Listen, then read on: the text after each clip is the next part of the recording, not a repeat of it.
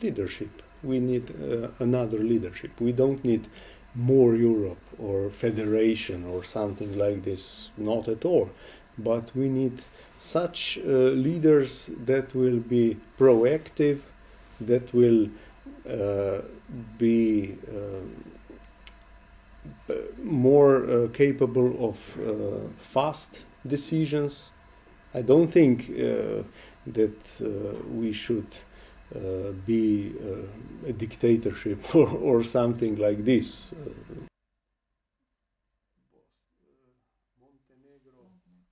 We have in Russia, we have a regime which takes some decision during the night. In China also, India, and now United States are very, so to say, interesting partner. And European Union has now collective leadership. And in collective leadership, there's always more time needed to achieve compromise, to achieve some decision. Of course, we should keep that kind of leadership, but we must be more used to compromises.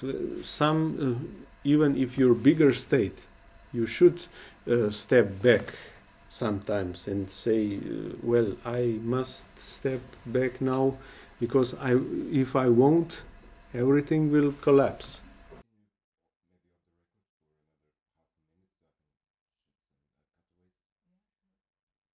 That's why I was saying that the new Commission should be more active, because Western Balkans is some very interesting area, also for us, for Slovenia, and it's also a dangerous area. So more they will approach to European Union, lesser it will be the chance for another conflict.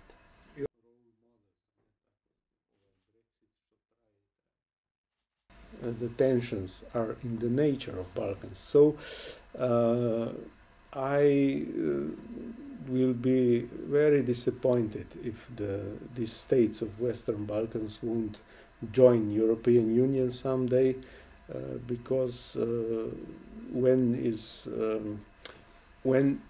you are not a member of some family, large family, you are more free, and this freedom will bring only conflicts.